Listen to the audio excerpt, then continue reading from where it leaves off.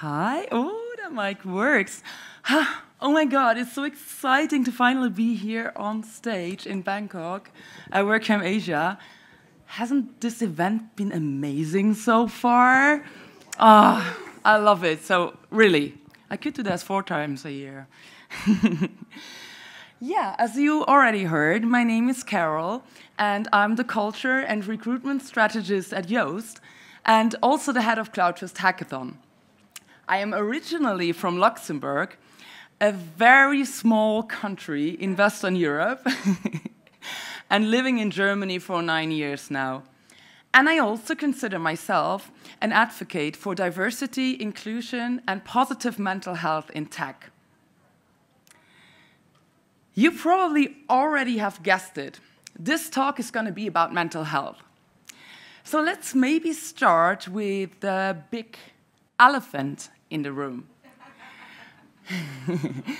Why did I choose to give a mental health talk today?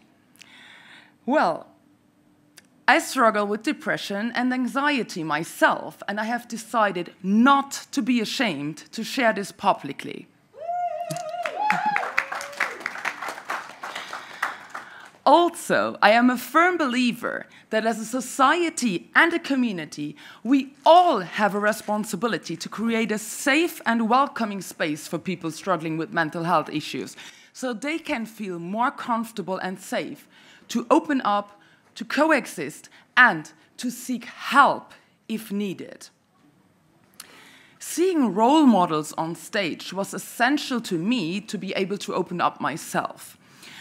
And as with so many other important topics around inclusion and diversity, representation matters here.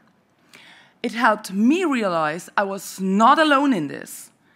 And if now I can be a role model for just one single person in this room today, or maybe later on WordPress TV, giving this talk will have been worth it 10 times over. Let's remove the stigma around mental health issues, and let's start today. So, instead of fighting my elephant and trying to hide it, I just decided to accept it as a part of me and bring it with me to Bangkok.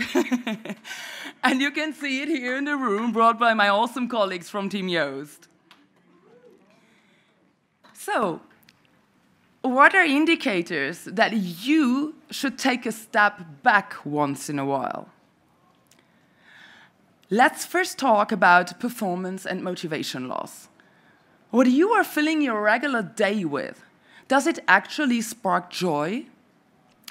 No matter if we're talking about your professional career, your hobbies, your volunteer work, your family life, it is important to understand that true ambition and efficiency are born and grow from within, driven by passion.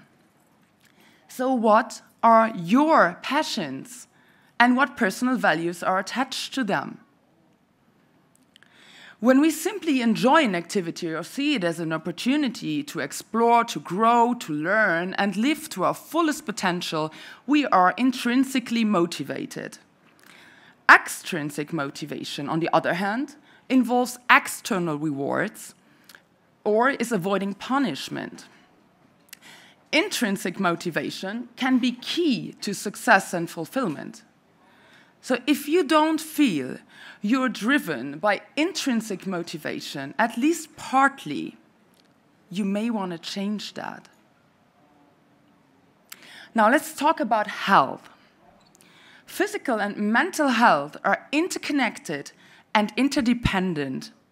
And make no mistake, your body will tell you and show you, eventually with brute force and all sorts of physical symptoms, if you ignore signs of stress and feeling mentally unwell for an extended period of time.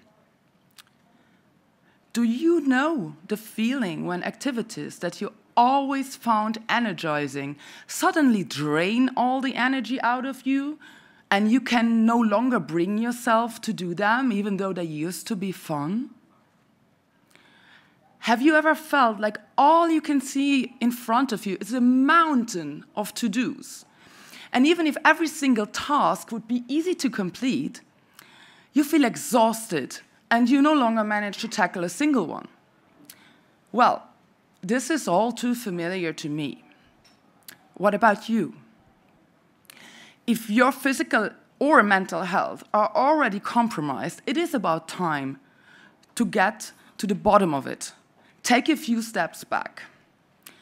And I am well aware that taking care of your physical and mental health requires lots of time. And this is where we are allowed to learn how to reevaluate our priorities and set them straight.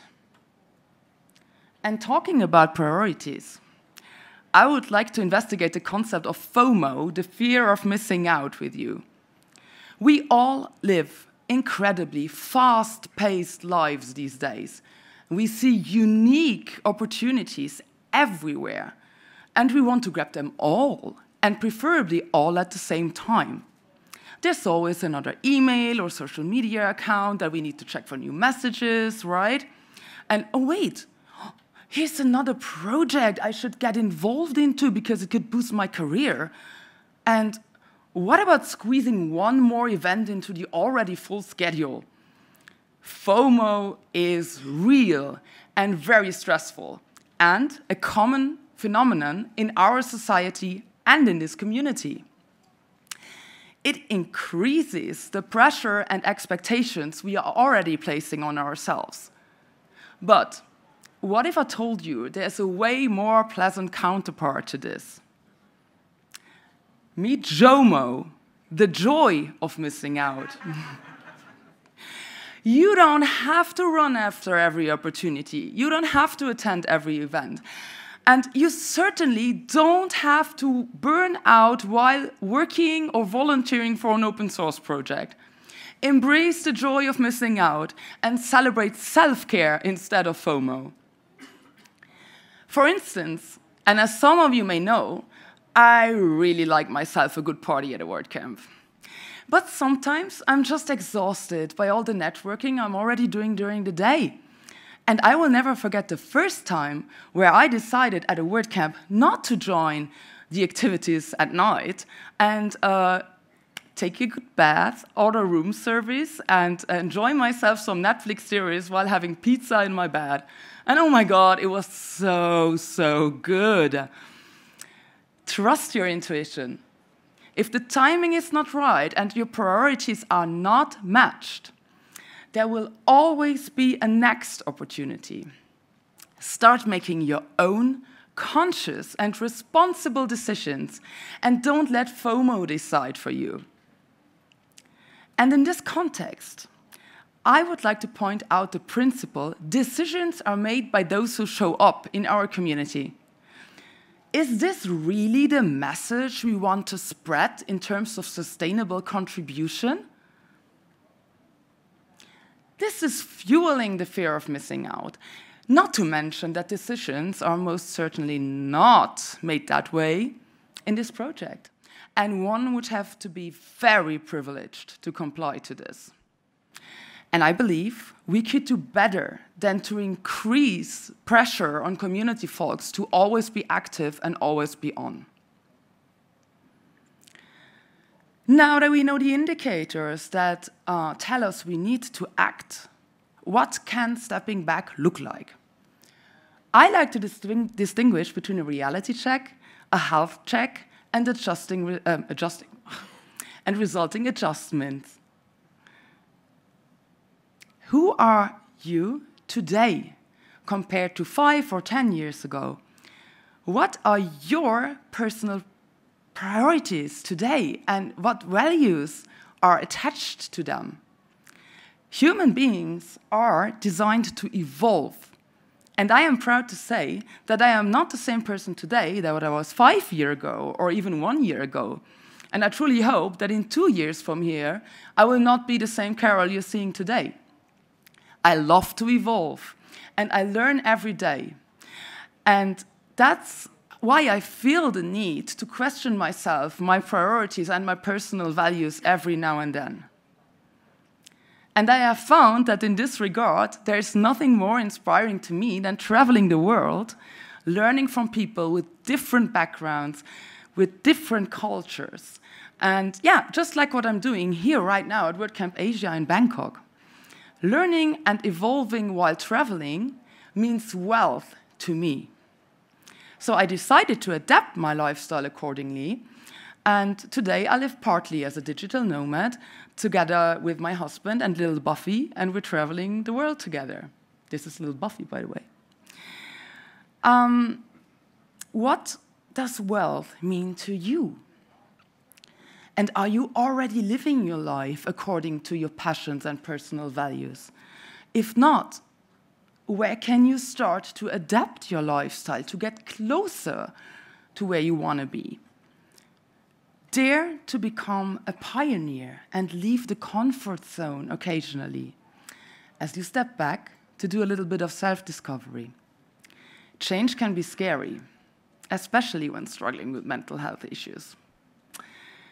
But it doesn't always have to be a drastic change to start with. Baby steps really can go a long way here, and they're going to bring you forward.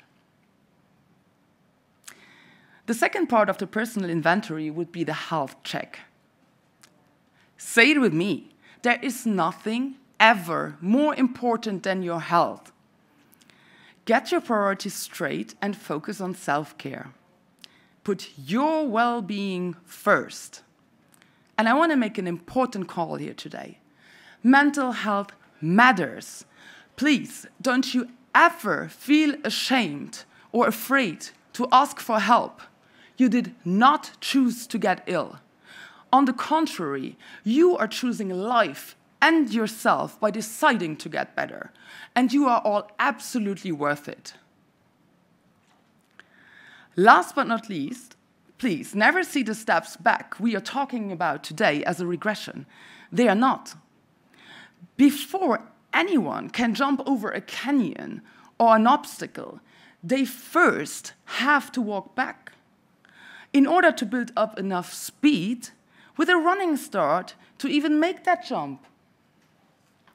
And the greater the distance, the higher the obstacle, well, the longer the run-up, and the farther back you have to go. But every step back is necessary to get you to the other side, to overcome the obstacle, and to finally move forward in the right direction and for good. Thank you.